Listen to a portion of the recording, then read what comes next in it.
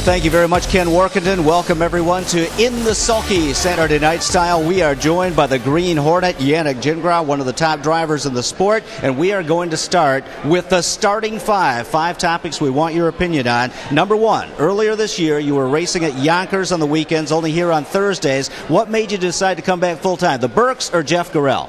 A little bit of both, but mostly Burke. They had a couple of series final coming up where they had two in the race, and things weren't going really the way Ronnie wanted it to go, and so he asked me to come back. And you know what? Whatever they want me to go, I'll be. If wherever that means, and they've been really, really good to me. So that's the way I did. And you are so loyal to them in most cases, but do they ever get upset if you pick off their horse for another horse? No, not really, and that doesn't happen very often. But usually when I do, I'll call Ronnie and ask him his opinion. But I'm loyal to them, but they're loyal to me too. You know what I mean? Through the years, they put me on a lot of horses. I'm to the point now where if I go to Yonkers or if I go to Chester, they'll put me down on all of them. Whoever has been driving him before doesn't matter. You know what I mean? So that's a great edge to have. And I just think it's a commitment both ways, and they work for both of us. Speaking of Yonkers, a handicapping question for you. They changed the distance to 1 1/16 mile, more room before the first turn. Theoretically, the outside horses can get position. Does it make any difference in your opinion? I definitely think it does, especially for a guy like Ron Burke that race a lot of horses over there. Most of the time in those handicap races, you get handicap the outside, and most of the time you just got to surrender. Before, you used to have to surrender. Now, you got a chance. I don't think it makes a difference as far as the way it finished, and I don't think it hurts the horse an extra 16, but it definitely gives the horses that have the 6, 7, 8 have a chance at the start of the race to get position. Speaking of Yonkers, when the Meadowlands closes March 26th, it doesn't race live again until May 7th. A lot of guys are planning to drive over there. Brian Sears, some of the other guys, you'll be back there. Who are the 3 toughest drivers in a stretch drive to get past or to hold off?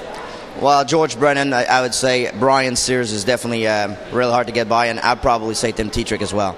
Okay, well, that's 3 pretty good names right there. Exactly. They'd probably say the same thing about you, too. One last question. Pastor Stephen, in your mind, is he the Hamiltonian winner book favorite, or is Man of Many Missions the horse to beat? I'd like to think that my horse is. He went through every dance last year. He was real fresh at the end of the year. He's sound. I actually been to the farm one time this winter to go look at him. He looked great.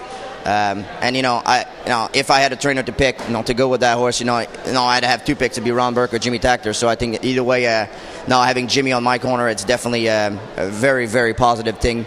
And then I'm very happy to have him in my corner. Man, that's a tough position to be in, isn't it? Driving first call for Jimmy Takter and Ronnie Burke. That pretty well means that you've made it in the sport. No question about that. Well, like I just said, if I had 2 trainers to pick, they would be on top of my list. So I'm very thankful that they both wanted to use me, and I'm committed to both of them. Let's talk about your drives tonight, Yannick. You were scratched out of the second race, but you're in every other event on the card. In the opener, you've got number 1, Bad Hombre, your choice over the 2 in form. He raced back on 4 days rest. Did that affect him last time out?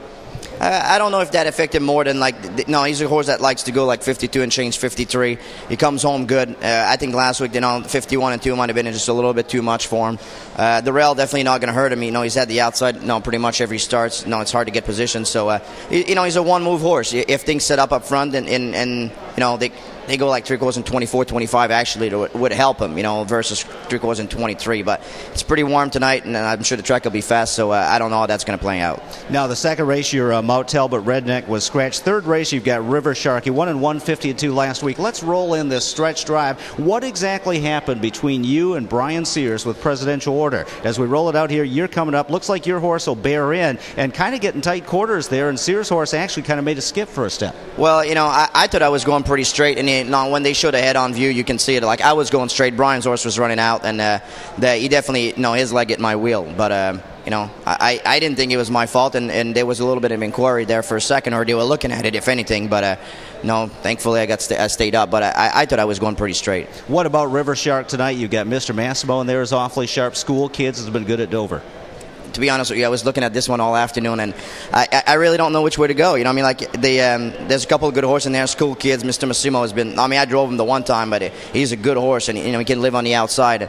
I don't know if today the 2-hole behind Presidential Order. I don't know if that's the right spot. So I think I'm gonna have to play it by ear. And is River Shark headed for the Levy? Do you know? I'm not sure, but I would assume so. He's real quick off the wing, and he's a good horse. There's no doubt about it. And Mark likes to race him, so I'm sure he'll be racing in the Levy. Looking ahead to the fourth race, you've got number 3, Big Rockstar, and frankly, this horse's form not real strong right now.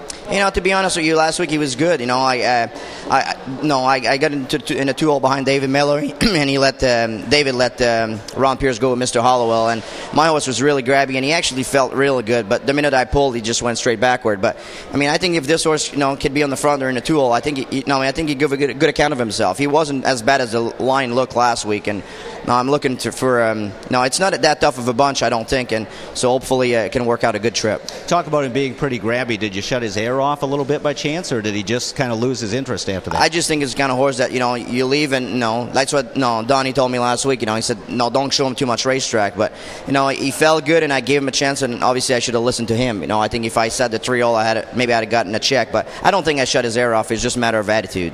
Fifth race, you've got number 6, McClellan. Your choice over Best Not Lie, Hanover, and Dash. Kind of a wild start to that race last week, huh? Yeah, I don't really know what he did. He was going along fine, and all of a sudden he just darted to the left. He made a little bit of a skip there, and after that I was kind of stuck on the outside, and so I had to use him pretty hard into that win. And he's definitely a fast horse, but hopefully we're going to have to be a little bit careful with him tonight. But if things set up front and they go decent fraction, that's one that can sweep him. Moving on to the 6th race, it's the first leg of the 4-leaf clover. You're driving Code Word for the Burks. This is some kind of nice horse, isn't he? I tell you what, he's improved every start since I've started driving him, but last week he went 1.5 miles. I was out the whole way. Then going into the last one, I took a shot at Whiskey Pete. Pat's horse looked like he was struggling a little bit, but then the minute I got to him, he took off with me, and I kind of set it up for All That Glitter Is Gold. So, he was very, very, actually that was 2 weeks ago, but he was very good that night, and I'm looking forward to a big performance again with him tonight. And really, there's no pressure since there's only one division. It's not like eliminations where you have to do well to make the series final. No, absolutely. You don't want to kill him, but then again, you're going for $25,000. So the purse is good, and we're gonna race him. 7th race, you got another Burke horse, number 3, Final Flash. He's been close in his 2 starts here. Does he have enough punch to get past? Oh, I think he does. Last week he was I used him a couple times, used him to get position, and I removed him to the front, and he just didn't have enough in the stretch. He's definitely a mile track horse. He's improved a lot since Ronnie brought him here, and Martha Maxim, obviously, and just being a boy, they both won big trips last week. So hopefully these two hook up, and maybe he'll play out for us. Boy, you used to have to beat Martha Maxine with Darlin's Delight. Now you're trying to beat Martha Maxine with Final Flash. Exactly. In the 8th race, you've got number 7, Jetty. This was your choice over Blue Claw. I think you drove this horse for the Burks quite a bit when they had him. Yeah, I drove him a lot at Chester. He's a nice horse, sweet to drive, can leave as fast as a horse can leave. He likes to get position and go from there. That's the way he likes it, and it's probably the way it's going to happen tonight. It's definitely not an easy class for him. That's about where he belongs. But there's a lot of good horses in there, so hopefully we can leave, sit, and maybe get lucky. In the 9th race, you've got number 7, Super 88 for Mark Ford. Your pick over Casimir Camotion. Nice old horse. The last 2 starts, though, you've had to use him in the body of the race probably more than you wanted.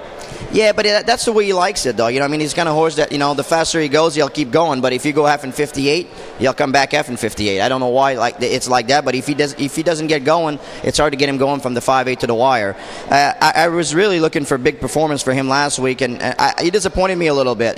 He's a horse that's been sore here and there, but he was really sound last week, and he just didn't have the pop I thought he would have. But hopefully he bounces back tonight, and it's another drop in class. So he's definitely obviously I shouldn't say the class of the field because Casimir Commotions probably is, but he definitely belongs in there. Now, Super 88, is that the type of horse when you take him out for the post parade and score him down, you know if he's going to be any good or not?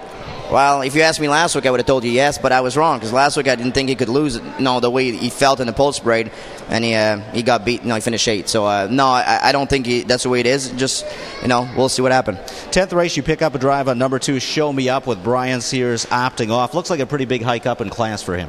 It is, but I tell you what, I raced him a couple weeks ago at Yonkers, and he went a big mile. We went like 27 in the backside. I moved him I go into the half. He cleared, and somebody came at me on 100, and and he raced really good. It's definitely a step up in class, but a mile and 2 minutes at Yonkers, it's a mile and 53. So, he's okay, that horse. I think he's a one-move horse, that way. No, against this bunch anyway, I think he's a one-move horse. But, there's tough horses in there. Foreign Officer's a nice horse. Whiskey Pete's, they're all nice horses. So things are going to have to set up for him for sure. 11th race, number 2, Tenant-in-Chief for Sean Vella. You better win, because Sean actually won a race driving last night, so he'll probably fire you if you don't. Well, that's what I told him after the wire last night, is I hope that the one I'm driving tomorrow is as good as this one, But yeah, he's a good old horse. I've been driving him for 6-7 years. He's not always 100%. Like he's got his days where he's better than others, and hopefully tonight is one of those nights where he's real good. 12th race, number 4, Rockin' the House. Class drop looks pretty good in this field.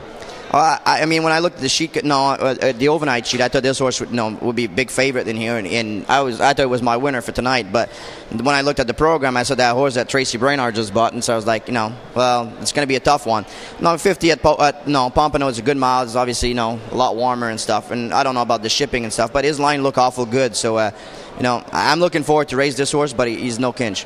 And Dry Gulch, that's one of those horses later on that's probably going to either win or finish 20 lengths back. Either bet him at a short price or go against him. Exactly. You know what I mean? I don't know which way he's going to go. Obviously, it's a big jump up in class. I would assume. I don't know. I don't look at the race in Pompano, but I would assume that this is a lot tougher. Moving on to the 13th race finale, number 7, Redneck. Outlaw horse is usually close, just doesn't seem to win much. Yeah, but he cheats a little bit. He's had 2 starts now. I think it's tonight or never. I think it's a little bit of a suspect bunch. The 3 horse in there has actually been shuffled 2 weeks in a row, so he's probably the horse to beat. But no, he's been okay, that Redneck Outlaw. Like last week, he paced really good to about 200 feet from the wire, and he got a little bit tired. But I think tonight should be a good night. Some candid comments and some great analysis on his drives tonight from Yannick Gingras. We do have one email question here. Which of the McDermott brothers, Kevin or John, talks the most? Well, they both talk a lot, but I'd like to listen to John a lot better than I can listen to Kevin. Kevin's a little bit annoying sometimes, but if I had to pick between the two of them, I'd take John. All right, a vote for John McDermott from Yannick Gingras. Thanks so much for joining us. Best of luck tonight. Short time out. Dave Brower in the air chair to talk Pick 4. Don't go away.